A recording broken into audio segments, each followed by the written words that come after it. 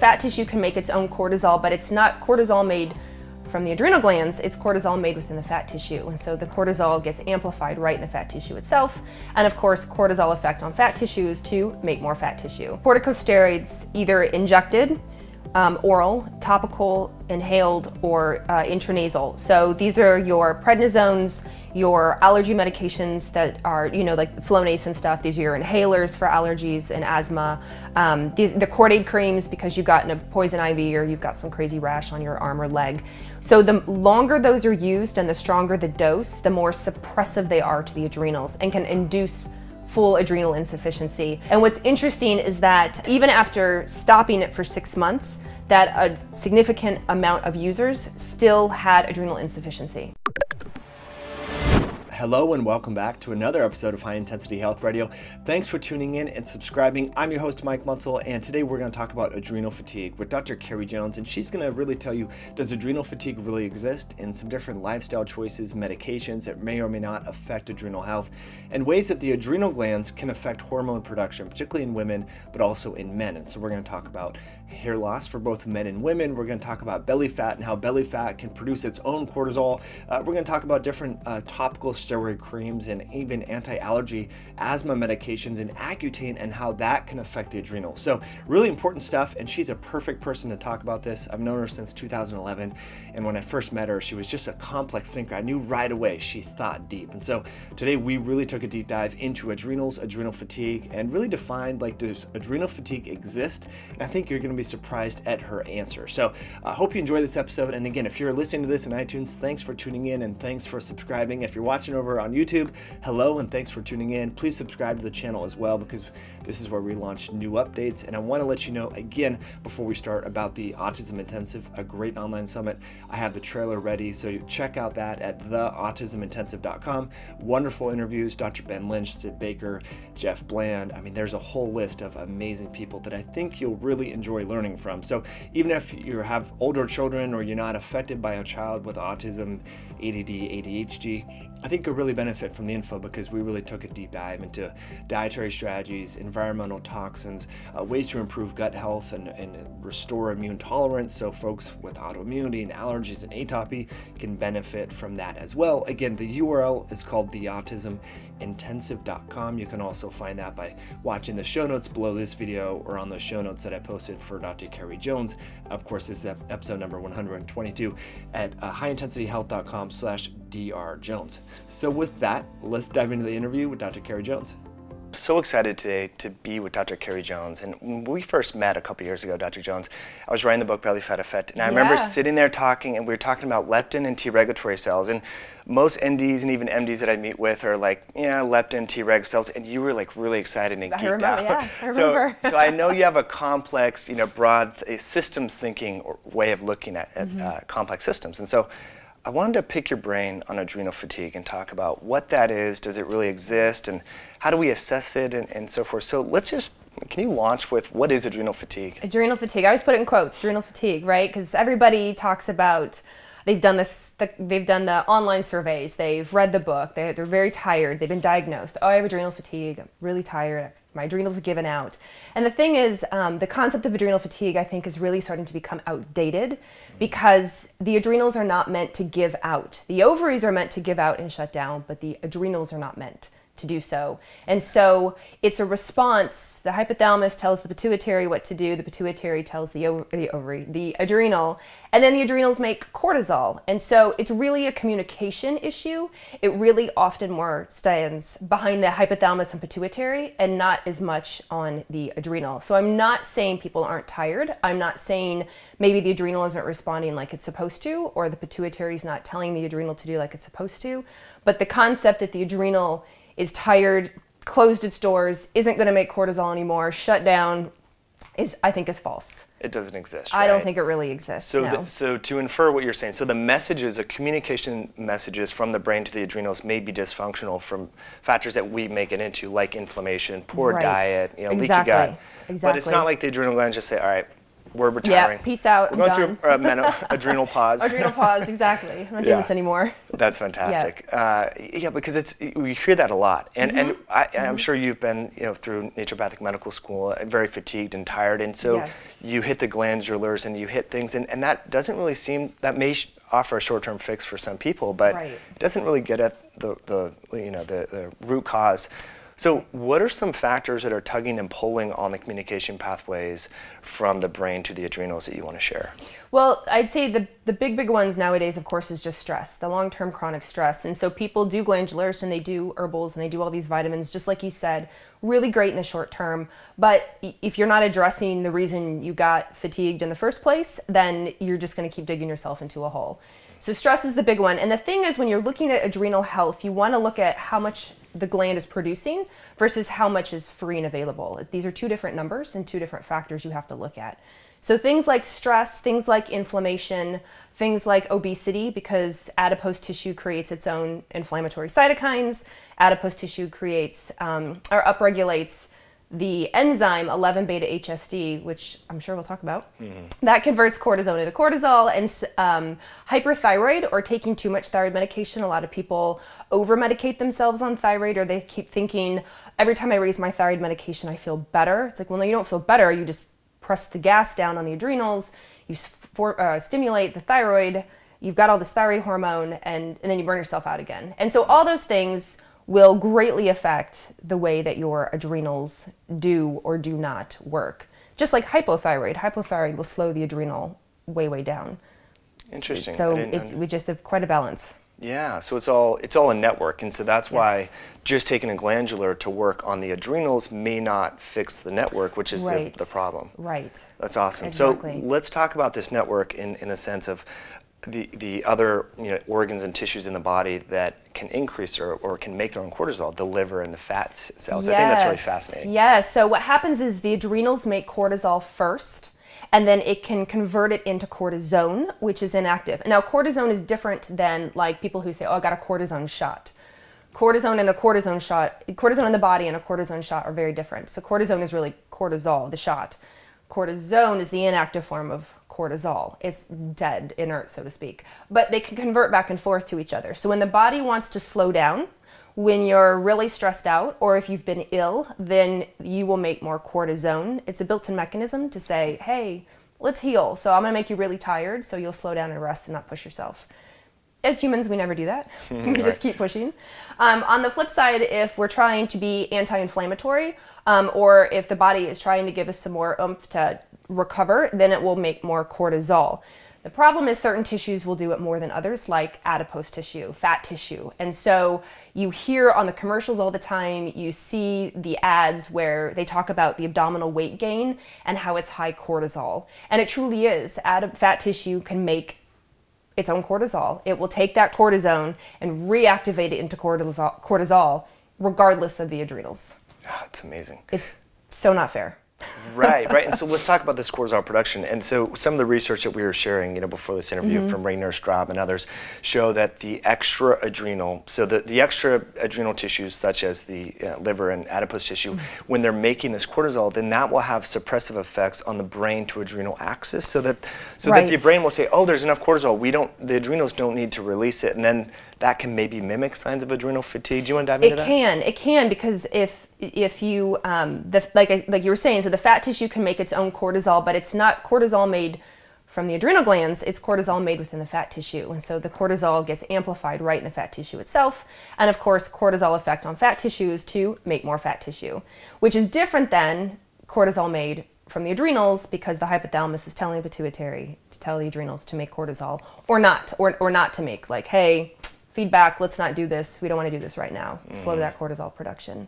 That's important also to discuss, because the brain to adrenal connection, as I understand it, oscillates in a circadian rhythm. Yes. So that's going to be a pulsatile release, and so the adrenal gland should fire cortisol in the morning to get us out of bed and to fire us up. But if the fat cells are inflamed and on fire and there's excess adipose tissue, they may be cranking out cortisol all the time, and so people may feel overly anxious and insulin resistant. Do you want to talk about? Absolutely. anxiety is a great one because the norepinephrine to epinephrine conversion happens in the adrenals, and epinephrine is, of course, adrenaline, and it's driven by cortisol. So these people who have a whole lot of cortisol report being really anxious or jittery, or they can't sleep. They're tired but wired, tired but stressed. They probably have a whole lot of adrenaline floating around because of all that excess cortisol that they've produced. Now, the other thing too, you mentioned the rhythm. What can happen is that you're supposed to, like you said, high in the morning, low at night, but people can make cortisol, just have a rhythm issue. So maybe they don't make any in the morning. Maybe they don't have that normal awakening response, so they wake up tired, they wake up drained, they wake up, you know, dead until they get their caffeine to get them going. And then maybe they flatline through the day, or maybe, you know, once they get going after a couple hours, then the response kicks in and they do make some cortisol. It's inappropriate. It's the wrong pattern to be in. Or maybe they're low during the day and then they're high at night. Now they can't sleep. So they get their second wind, they're all ready to go, but their mind is racing, you know. They can't fall asleep, they can't stay asleep, then they can't make melatonin, then they can't make growth hormone, now they can't repair their cells, and it just becomes this downward spiral. Right, can't detox and do all that. So, Yes. so how much of that do you think we can maybe classify this, put it into a bucket of circadian rhythm imbalance, right? Yeah. From like artificial light, staying up late, like partying on the weekends, and then going to bed at 8. Phones. It's that I see it all the time. I was talking to a doctor. He was treating hockey players. Hockey players are young. They have a ton of testosterone. They have a ton of fans. You know, they like to fight. And I'm looking at the adrenal glands, and the cortisol is really, really low at night. And the doctor said, "Why is his cortisol so low?" I said, "Because he's on his phone all night. You know, he's out late. He's celebrating. He's partying, and then he comes home and he's immediately on his phone. So now he's suppressing all this bright light, and then he's blue light from the phone, and he's just killing his adrenals." Right, so his brain is saying, oh, it's daytime, we got to crank out cortisol, and then so the rhythm gets all imbalanced over time. Yes, and then all that extra cortisol, the pineal gland is like, well, if you're going to be in the daylight, I'm not going to make melatonin, and so it just gets all messed up. Gosh, yeah, that's a really important point. People forget about the phones, and everyone's on Instagram, Snapchat, Facebook, all these things, right? Yes. So, yeah, or dating websites, Tinder, right? They're flipping through Tinder at midnight when they shouldn't be. Right. And then the cortisol comes up, and the melatonin goes down, and they can't figure out why they can't sleep, or why they can't heal, or why they can't recover from their workout, or why they can't lose weight, why they have anxiety. That's a really great point. I'm glad you're reinforcing that. So they make these UVX glasses that you can buy for like $4.99. I think they're on Amazon. Do you recommend that, or just ditching the phone? Like, what are your Ditch the phone, of course. Yeah. But yeah, the glasses work great. And I know there's some apps, I think, that will change the tint of your phone so that it's not as stimulating, but ditch the phone. Yeah, or at least hold it far away if you have to use it. That's what I do. And bring the brightness down. That's what I tell people all the time. Bring the brightness down, you know, and same with the lights in the room, you know, before bed as you're winding down, bring the brightness down. Yeah, I love where this conversation is going, because we got a little complex there, but then brought it back down to just the practical tips. And people ask me all the time, I'm doing everything right. I'm eating right, I'm exercising right, and then you forget about these small little things like environmental toxins in your bed or your couch, or the phone, the EMF, and affecting circadian rhythms. Yes. Because leptin and insulin, all these hormones, testosterone, oscillate on the circadian rhythm. So it's not just the adrenals that are being affected here. It's everything. So let's tie that back in. Now, we talked about liver health and how the fat cells have this enzyme, 11-beta-hydroxysteroid dehydrogenase type 1. It's a complex one, right? So the liver also has this guy. Do you want to talk about the liver's role in cortisone and cortisol production? Sure. So like I said, when the adrenal gland makes cortisol, the kidneys can deactivate the cortisol into cortisone. So before it gets flushed out to the body, the kidneys go, whoop, flips to cortisone, out it goes. Whereas as it's circulating, if the body is converting it to cortisone, then the liver can reactivate it into cortisol, just like the fat cells can. So it's this nice balance back and forth. And a healthy, normal human being, you know, certain glands turn it off, certain glands turn it on. It depends. Do you need energy at the moment? Or do you need anti-inflammatory?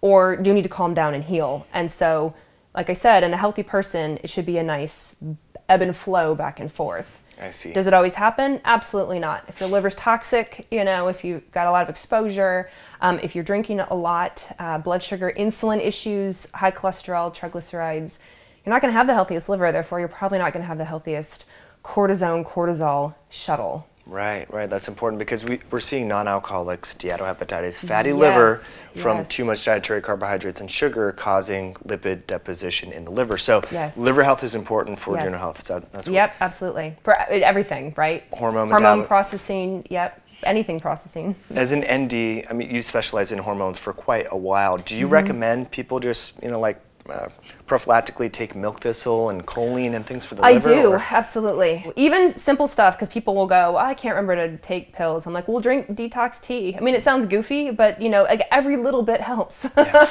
Anything you can do, have your greens, make your smoothie with the healthy stuff, eat artichokes, and take choline if you can. And yeah, milk thistle is so protective for the cells themselves that I think we need it. In this day and age, it's unfortunate we need it. Yeah, yeah. We're probably causing toxicity in this home right here, just talking right now, which is really unfortunate. But so let's get into caffeine. You talked about caffeine, like because we hear this all the time. Like if you have adrenal fatigue or whatever, don't drink caffeine or coffee. So what's your take? Oh gosh. It's hard because I'm not a coffee drinker. I've never ever been a coffee drinker. I live in the Northwest and don't drink coffee. It's like blasphemy. But I do drink green tea, and I drink green tea every day. And so I have this, it's hard for me to say, oh, caffeine is really, really bad for the adrenals because I myself am drinking caffeinated green tea every day. But I think there is a point when people rely on caffeine to get going and subsequently drink a lot of caffeine, whether it's soda, whether it's coffee, whether it's 5-hour energies, whether it's the energy drinks, all these, I think then it becomes like whipping a dead horse. You've got to go back to, why do you need all that caffeine in the first place? If you're just having a cup of coffee because you like the smell, you like the taste, it's like your morning routine, you have, like me, you do some caffeinated green tea, or Earl Grey or something, that's, I think, different than the person who's dependent on it because they burn themselves out so much.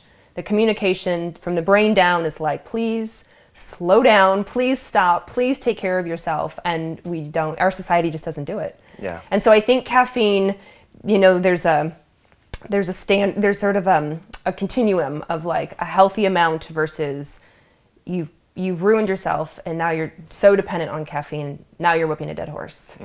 So I have a hard time saying no caffeine, but like, let's go back to the cause in the first place. Right. So if you can't get out of bed without coffee, then that's a problem. But if you just enjoy your morning routine of a cup of coffee in the newspaper, probably fine. Okay. Yep, probably fine. What about alcohol? Alcohol is a really interesting one. One, because they say any more than 2 glasses of alcohol will raise estrogen, and it's because of the effect on the liver. Alcohol has a lot of it has a lot of sugar and carbohydrates, raises insulin, and can really be detrimental to the sex hormones, estrogen, progesterone, testosterone, and then of course the adrenals. Now, the occasional glass of alcohol, no big deal. But if somebody's drinking 2 glasses of wine every night to unwind when they get home from work, probably a problem.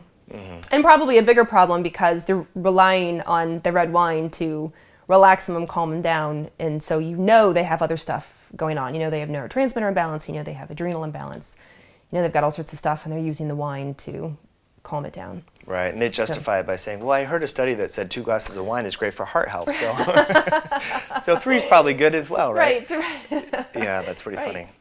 Interestingly, though, so I do heart math, which is a similar way to look at parasympathetic-sympathetic ratio, and after having 3 glasses of wine, this was on vacation, it was really easy to get into that parasympathetic state. I was really surprised. So there's some physiologic effects there, which is pretty interesting. Absolutely. And again, like I'm saying, I'm not saying no, don't drink ever. The occasional is fine. Vacation, celebration, but once it's your thing, once it's kind of like coffee, once it's your crux, then it becomes a problem. Yeah, great point. Yeah. So we're going to get into sex hormones, but I think we got to finish off the adrenal and cortisol and things with some different medications. And it was really profound to hear you talk about asthma medications, I think, and then over-the-counter, steroid-based cortisone and so forth. Yeah, there's a great research study. Well, there's a couple, but corticosteroids, either injected oral, topical, inhaled, or intranasal. So these are your prednisones,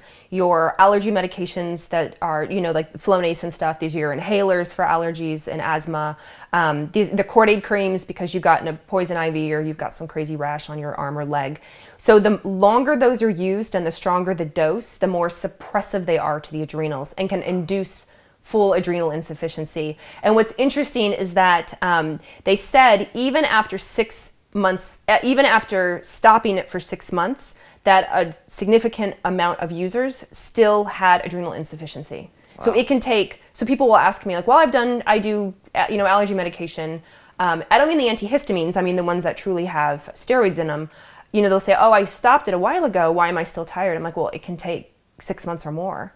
And it depends how long you use them. If you're a regular asthma person who uses their inhaler every day, and you have since you were a kid, it's gonna take a long time for your adrenals to bounce back from that. Yeah. Versus just, oh, I needed it yesterday, and that was it. Right. Yeah. And the folks that have been on like prednisone for autoimmune disease, I know for IBS and Crohn's and psoriasis, what about those folks? I see it on testing, I see it really suppressed. Often. It gets misdiagnosed, or not diagnosed, but like, oh my gosh, it must be Addison's. You must have Addison's. And maybe because they have autoimmunes tend to run together, and Addison is an autoimmune, but really I'm like, they're taking 20 milligrams of prednisone every day and have for 5 years. Yeah.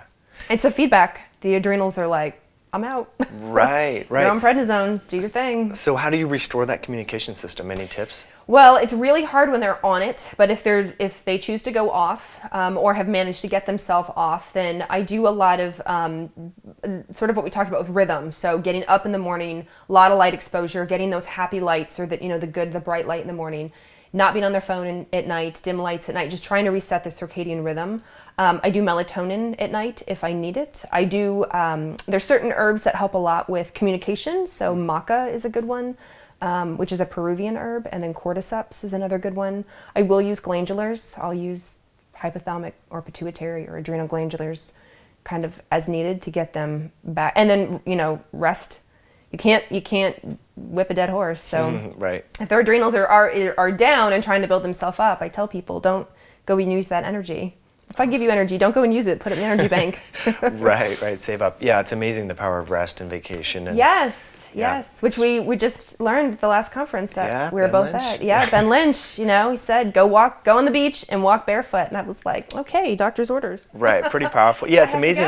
This is what we're talking about, avoiding your cell phone, go on vacation. I mean, 50 years ago, doctors would listen to this and be like, what are you talking about? Yeah. Like, this is what we're learning in 2015. Yeah, right? But it's very applicable and it's really interesting. Exactly. I want to talk, before we get into rest and looking at catabolism, I know that's a way you can assess that. I'm going to forget about Accutane, and I think it's really important. Yes, so Accutane, interestingly, I just learned Accutane can suppress a lot of the hormone production, so it'll lower like LH, so you'll have low progesterone, it can lower low testosterone in men, but it will also lower ACTH, which is what stimulates cortisol production, but they think the mechanism behind it is it induces permanent apoptosis, which is death of the cells in the hypothalamus, and specifically also in the hippocampus. And the hippocampus, of course, is where our short-term memory is.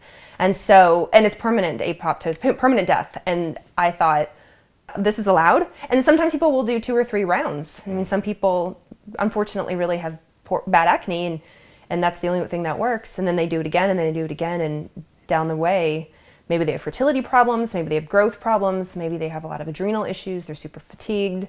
It can be really bad. Yeah, the hippocampus and hypothalamus are 2, I consider, major, parts of the brain that you definitely don't want to induce permanent apoptosis. That sounds a little scary. A little bit, yeah, a little bit. To have your short-term memory,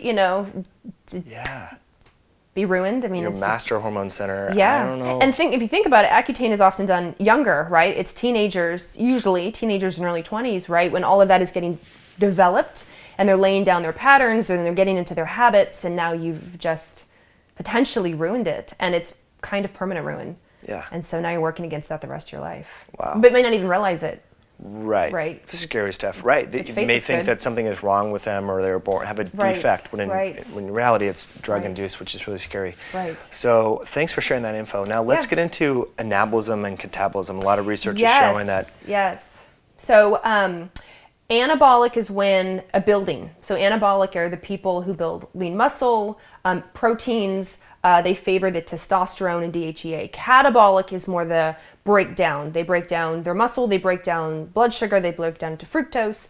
These are the cortisol-driven people. And so when I'm looking at a lot of testing, I can see if their metabolized cortisol is higher than their total DHEA, I'm like, wow, they're in a massive catabolic state. And these are the people who often have weight loss issues, anxiety issues, blood sugar issues, insulin sensitivity. They can't build lean muscle mass. They have poor recovery after workouts. Those are your catabolic folks. And it's all cortisol, often all cortisol driven. Right, so their metabolism is working, but it's breaking down the wrong stuff. Yes, exactly. Breaking down muscle at the expense of fat, yes, right? Okay. Exactly. Interesting. Exactly. So we'll get in now. Dr. Jones, it's really interesting because a lot of the research shows that how the importance of muscle is, and muscle tissue, not just for bodybuilding, but like insulin sensitivity and diabetes. Yep. And I'll just share a quick side note here. I was reading through some research, and research actually showed that diabetes starts in the skeletal muscle of the legs, which is really interesting. So we're like breaking down, so it's, evidently, and I did not know this, but the muscle tissue in the upper body rarely becomes insulin resistant. And so it looks at like majority of our, lower body muscle, in our legs and so forth, it, like on a weight basis is generally, unless someone's a bodybuilder, more so than the upper body.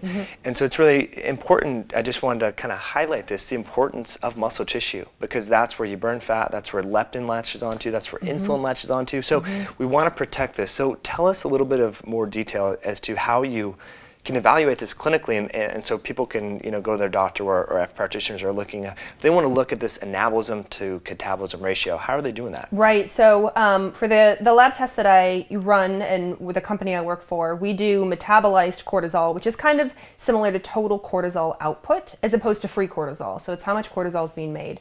If that person has a lot of a lot of metabolized cortisol, it's very high compared to their androgen markers, DHEA, testosterone, then I know they're very catabolic. And so the way the test is done is on a gauge. And so, the cortisol gauge will be dialed way up and the DHEA gauge is dialed way down. And I'm like, it's a no-brainer. I'm like, there it is. Look, you're catabolic. That's a problem. And just as you said with muscle, people will say, well, how do I switch the other way? And I said, it's weightlifting, it's interval training, it's not doing long cardio. I'm not saying don't do any cardio, but the people who say, well, I walk, I get on the elliptical, and I'm like, no, that's not gonna, I do the same pace for 30 minutes. I go around my neighborhood for 30, I'm like, you need to get some lean muscle on you. That's what helps push it. So if I heard you correctly, we can drive this pathway to favor anabolism by just like increasing demand through strength and resistance training? One of the big ways, yep. Okay. That's what I tell people. That is so cool. Yep. That's fantastic. So once I'm looking on the lab, like, oh, yep, their metabolized cortisol is way high. Clearly, they're catabolic. And often the story fits. Often they have problems losing weight. Maybe their blood sugars up in the upper 90s, lower 100s. Their hemoglobin A1C is not that good. Maybe their insulin is starting to get up there. And I'm like, yeah, or they tell me I'm not making lean muscle. I have a tough time after workouts. I'm very, very tired. I'm like, looks like you're catabolic. Yeah, it's interesting. So I do hear that, particularly coming from women, that conversation. I do some online like weight loss coaching and stuff like that. And so I think a lot of women want to go in and get testosterone. That's what they hear is, I'm going to meet with a bioidentical hormone doctor and get on testosterone. So what would be, obviously testing would be your advice, but is jumping on testosterone the right route? Or it depends on the person. It's definitely helpful, but if you don't use it, then, if you're not using the testosterone to help you build lean muscle, then it may not get you the benefits that you want, and then you've just spent a bunch of money unhappy, with the results. So what I tell women is start with the weightlifting. Start with resistance training, start with interval training. And, or if maybe they have injuries, so like, well, walking's what I can do. I'm like, well, then walk at an incline, or, vary your pace, do Tabata training, do something for a minute, do something for 30 seconds. Really change up that heart rate and get it going like that. That's awesome. So start there, yeah. Yeah, I had a male friend who was 41, had the symptoms, belly fat, kind of metabolic syndrome, and jumped on testosterone because he had low libido, couldn't put on muscle, and it didn't work for him. Kept upping the dose and nothing worked, and we learned about this enzyme called aromatase. Do you want to talk about what that does? Yes. So aromatase is what takes testosterone and converts it into estrogen, especially in fat tissue. So it's called aromatization. And in men, when men over-aromatize, they make way too much estrogen. And so they get that abdominal weight gain. They'll get the breast development, so they'll get moobs. They often get very moody, more along sort of the crying, weepy type mood swings as opposed to angry and mad. They're very, very tired. They lose all their testosterone, normal sort of function, so their libido goes down, erections go down. They're just not happy, and because they have all this extra estrogen, and it's driven up by blood sugar, insulin, and inflammation. And so those are men go on testosterone but never fix the problem. And so they just they just go on testosterone and make all this extra estrogen. So they keep gaining weight, they keep getting pectoral development, and they still have all these mood swings and fatigue and can't figure it out. Right, right. And so doctors not doing expanded metabolite testing may just keep bumping up the testosterone. Right, because they run the test and they're like, well, your testosterone's low. It must be the problem. I'm like, well, it is, but why? What's going on there? And in that case, your client's case, they were just making way too much estrogen. And the great thing is there's stuff you can do to help. I mean, from a dietary point of view, get your sugar and insulin under control, get your inflammation under control, stop eating the things that are inflaming to you, stop doing the things in your lifestyle that are inflaming to you, and then go from there. There's some great herbals that can be helpful.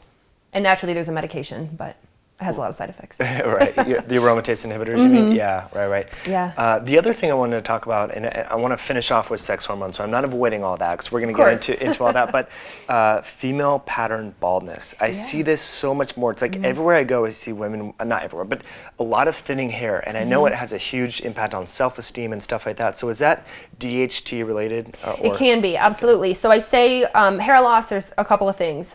Stress, immediate stress will lose hair.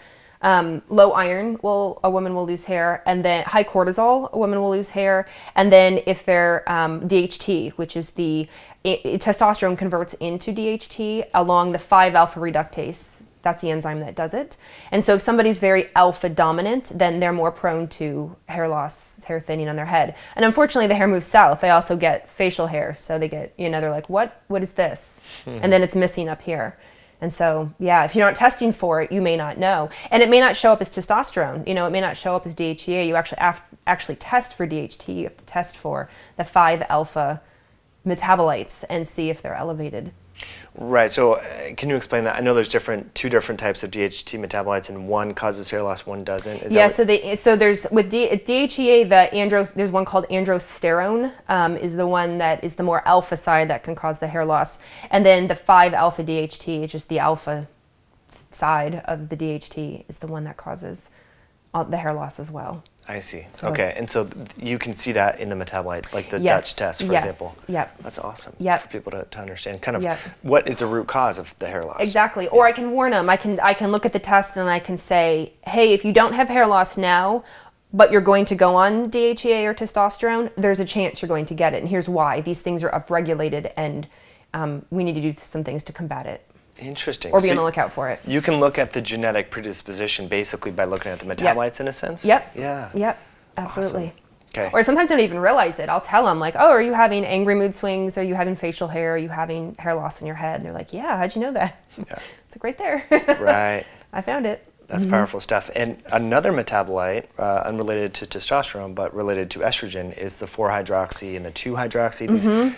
Can you break that down for us? It's really important for breast cancer prevention. I think people should know about. Absolutely. So when estrogen is done in the body, it goes through the liver, and it goes through phase 1 detoxification. And with phase 1 detoxification, it gets broken down into one of 3 things: 2-hydroxy, 4-hydroxy, or 16-hydroxy. And so the 2 is the one that is the healthiest, whereas the 4-hydroxy is the one that's the most potentially cancer causing.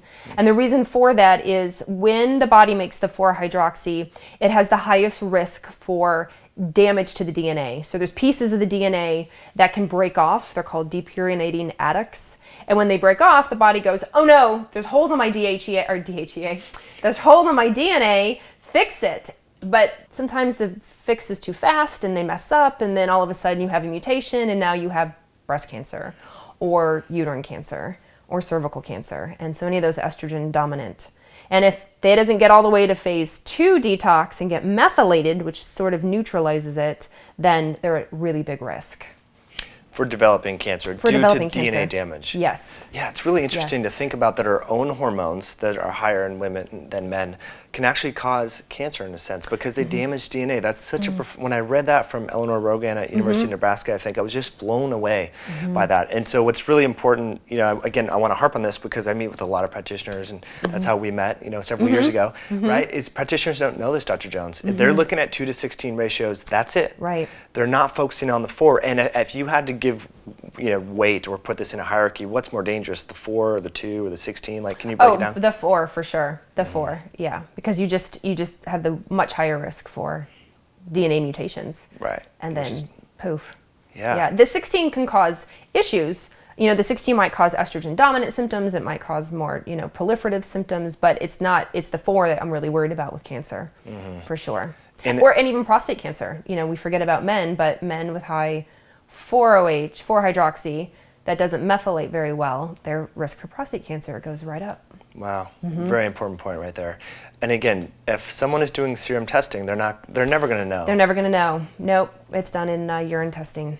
Because we have to get it through the liver when it comes out through detox. That's fascinating. Yeah. So, and now what's the connection between methylation, glutathione, and the 4-hydroxy? Do you want to kind of break that down? Sure. So once the estrogen goes through phase 1, then it becomes, let's say 2, let's say it's the healthy one, the 2-hydroxy, and so then it has to go through phase 2 detox, and so part of phase 2 detox for estrogen is methylation, and so then it becomes, from 2-hydroxy, it becomes 2-methoxy. And so when we're looking at testing, we want to make sure that they're methylating really well so that they are essentially sort of neutralizing the effects. They're going to clear it out. So before that 4-hydroxy can go around and do damage, it's getting rid of it and clearing it out through phase 2. Big point. So that's what's so helpful. And whereas glutathione, if somebody has healthy levels of glutathione, that kind of protects against everything and all damage, which is really, really great. But unfortunately, not many people have really healthy levels of glutathione. Yeah, I wonder why. Yeah.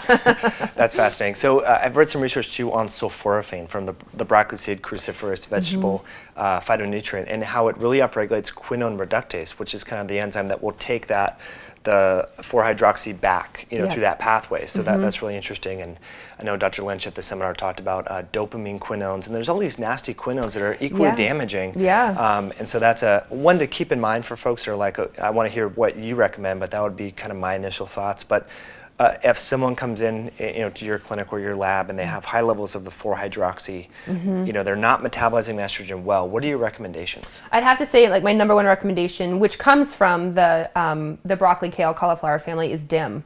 And so the diindol methane. And I recommend that. It comes from I3C, which is, the big word is indole 3-carbinol. Indole 3-carbinol is high maintenance. It requires really good stomach acid to break apart. And once it breaks apart, one of the things it makes is DIM. It makes some other stuff too.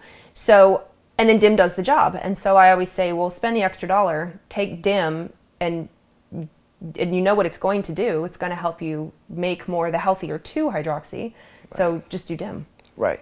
Skip that intermediate step. Why take the precursor? That's fascinating. And then, of course, eat. You know, cruciferous vegetables. Right, exactly. Yeah. Just eat real food. That's amazing. So, Dr. Jones, before we go to final questions, and by the way, this has been amazing. Our listeners are going to dig this stuff. Fantastic. The Dutch test, you want to kind of explain what that is and where folks can learn a little bit more about that and what it looks for? Yeah, absolutely. So Dutch, believe it or not, we're not a Dutch company. It just stands for Dried Urine Testing for Comprehensive Hormones. And the website is DutchTest.com. It's very, very straightforward, but it's easy. It's instead of like saliva, or instead of getting your blood drawn, or instead of carrying a jug around for 24 hours, there are little sticks that people urinate on 4 times during the day. And so you still get the circadian rhythm, but because it's a dried urine test, you also get all the metabolites we talked about, the things like DHT, the metabolized and the free cortisol, cortisone, we test cortisone as well. And so you get a lot bigger picture and still, like I said, get that 4 rhythm through the day, morning, afternoon, before bed, what have you. That's awesome. Which is really nice. Yeah. That's fantastic. Yeah, and so for the listeners that want to learn a little bit more about that, I'm sure your lab has expanded since 2012 when we interviewed Mark Newman. And he was one of the first, I used to do the webinars for a company called Zymogen, and so he was one of our first kind of series, if you will. So we did a back-to-back series, and I'll put that information about that, the link below this video, so folks can check that out if they're interested. Fantastic. So Dr. Jones, now we're going to get to know you a little bit better. and our first question is, this is what we've asked 120 guests prior to having you on the show, is what is your morning routine? My morning routine is inspired by you. So I get up in the morning and I have green tea, and then I do 20 minutes of cardio, and then I do fasted cardio, and then Let's pause. What, are you walking around? Or are you on the treadmill? I'm on a treadmill. Okay. So I'm on a treadmill at an incline, and I do it, and I vary either the incline or the pace, kind of depending what I remember to do and how good the song is that I'm listening to. And then I make more green tea, and I have hot lemon water, and I make a smoothie, and while my tea is steeping, I walk my dog. Nice, that's awesome. That's my morning. Cool, right Yeah. on. That sounds really great.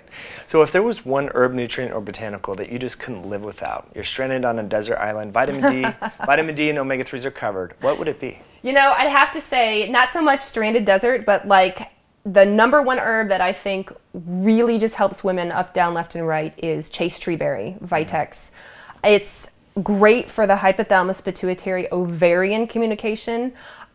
There's a lot of mixed research on what it does and how it affects LH and how it affects progesterone production. I've decided it's like a magic herb, and it's smart, and I just tell people, just take chaste tree berry if indicated, and it will just do its thing. It will know what to do. It's like an ovarian adaptogen. That's what I tell people. Nice. I love it. I use it for fertility. I use it for PMS. I use it for heavy periods. I use it for just overall hormonal blah in women who are still getting their period. If they're menopausal, it's not the herb for them, but chaste tree is my go-to unicorn herb every time. That sounds fantastic. Yeah. Now, frequently that's found with like black cohosh and all these different things. So do you like it as a standalone? I like it as a standalone. Okay. And I recommend women do it in the morning because the hypothalamus pituitary, we talked about, is more active in the morning. That's when the train gets going and, you know, cortisol gets pumped out. And it's the same for hormones. And so, for the most part. And so I'm like, take it in the morning. Jump on that train and let's get you better. Get it going. That's fantastic. No one's mentioned that before. I know. I was thinking about it yesterday, like, that's my favorite herb. I love it. It tastes terrible. Oh, it tastes horrible. I've decided it tastes so bad that the ovaries are like, okay, I promise I'll work. I'll just do it. just I promise. Just keep it out of here. Yes. Oh my gosh, that's amazing. So if you were to bump shoulders, Dr. Jones, with President Barack Obama or a future president, maybe someone from the World Health Organization, and turn to them, just have 30 seconds to share with them a lifestyle or health tip, what would you tell them and why? You know, given that the whole conversation today is about the adrenals, you see on social media a lot about hustle. Have you been seeing that? Like, keep your hustle strong, and it's all about the hustle and your hustle game. And I'm like, no, stop hustling. You're killing your adrenals. Don't hustle, or hustle a little bit, or hustle and relax. Hustle and take care of yourself, really, ultimately. You know, go on vacations and say no and set boundaries and sleep well. Get off your phone. Yeah. Stop. You don't have to hustle all the time. Right. Because then we have to pick up the pieces on our end when we're doing the lab. Right. Oh, that's a great perspective. Yeah. You know, it's funny on Instagram and Twitter, particularly those images where they're like the memes and whatnot. Yes. The hustle thing has really taken off. And it really, I mean, I get it. It's popular, and I know it's very, you know, cool to put it out there. And I think a lot of people are truly, you know, living their passion, and they're hustling and they're creating businesses and they're doing really great things, but then they're blowing out their adrenals, and because they're not taking care of themselves. And it's unfortunate to see as a healthcare practitioner. Yeah. So, like, hustle and balance. That's what I would say. Hustle and find balance. Do some hustle intervals. Exactly. Right. Exactly. That's really hustle great. for a while, then just stop. Read a book. Love it. So, Dr. Jones, if folks want to connect with you online and so forth, what's the best channel, maybe website? Where can Absolutely. It's www.dutchtest.com. Cool. Very straightforward. And my information is there, the lab information is there, and people can definitely get a hold of us. Fantastic. Our tests are on there. We have a whole library of free videos. You don't have to be a healthcare practitioner to learn more about this. The videos are short. They're about 10 minutes apiece, and they explain adrenals, sex hormones, cortisol, cortisone, testosterone, you know, women's health. So go learn. Love it. Take it. Fantastic. Yeah. Well, thanks again for coming on the show. Really enjoyed Yeah. this message and knowledge. And folks, you can access the show notes if you're watching this on YouTube at highintensityhealth.com/drjones. Well, that concludes this episode of High Intensity Health Radio. Thanks again for tuning in, and thanks for subscribing and sharing a moment of your day with us. Really appreciate you coming on the show. And any feedback that you do have, you can type it in below the comment bar here on YouTube or over in iTunes. Just go to highintensityhealth.com/iTunes. You can leave a very brief rating and review. That gives me feedback, that gives our guest speakers feedback, and allows other people to learn a little bit more about the show and what we do and how we help improve the lives of others through promoting cutting-edge health information. So hope you have a wonderful day, and thanks for tuning in, and we'll catch you on the next episode.